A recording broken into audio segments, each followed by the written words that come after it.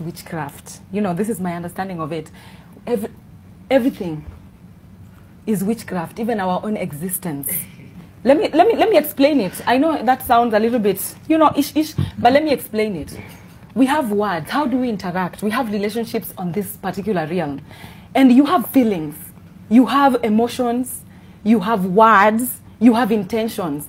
And everything that is created on this particular dimension, before everything comes into the physical reality, it exists in a spiritual realm. And what removes it from a spiritual realm into the physical realm?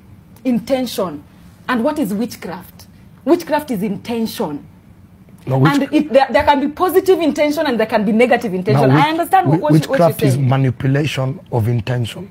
Yeah, but we come into this realm to learn how to manipulate energy. That is everything that we come to do. Every human being comes on. Let me say, Goja, Christians, you pray. Yes.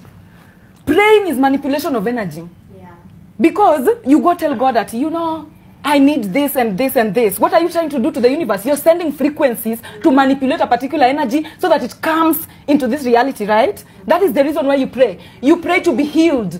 What is the intention? Prayer is intention. Witchcraft is intention. But there are people who have negative intention. Right now, when you're seated there, when you look at me, and you're like, I wish I was like that girl. I'm so jealous. I wish I was like her. I wish all the gifts that they have is sent to me. You're sending